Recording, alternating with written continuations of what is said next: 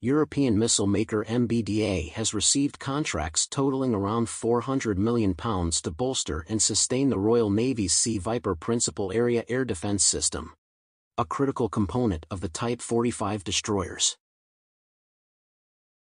Citing from the Defense Blog website, 2 contracts, called Sea Viper Evolution, aim to elevate the system's capabilities, ensuring it remains at the forefront of naval air defense.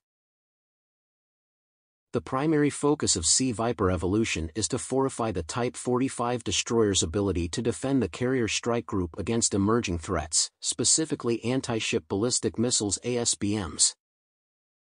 The upgrade involves enhancing the existing Aster 30 missiles with upgraded Block 1 warheads and new guidance and seeker software tailored to counter new anti-ship ballistic missile challenges.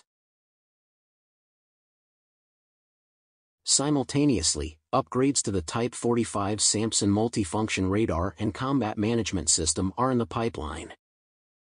Chris Alwam, Managing Director of MBDA UK, highlighted the significance of these contracts, stating, "These contracts will make Sea Viper the most capable naval air defense system ever developed for the Royal Navy in our 60-year history as the Navy's primary air defense system supplier."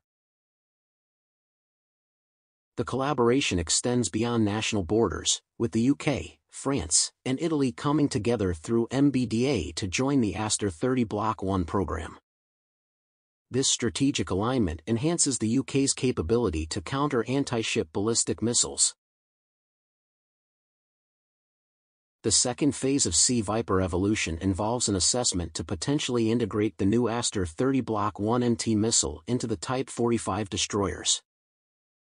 This phase also explores additional improvements to the radar and the overall weapon system, aiming to establish world-leading capabilities against medium-range maneuvering and separating ballistic missiles.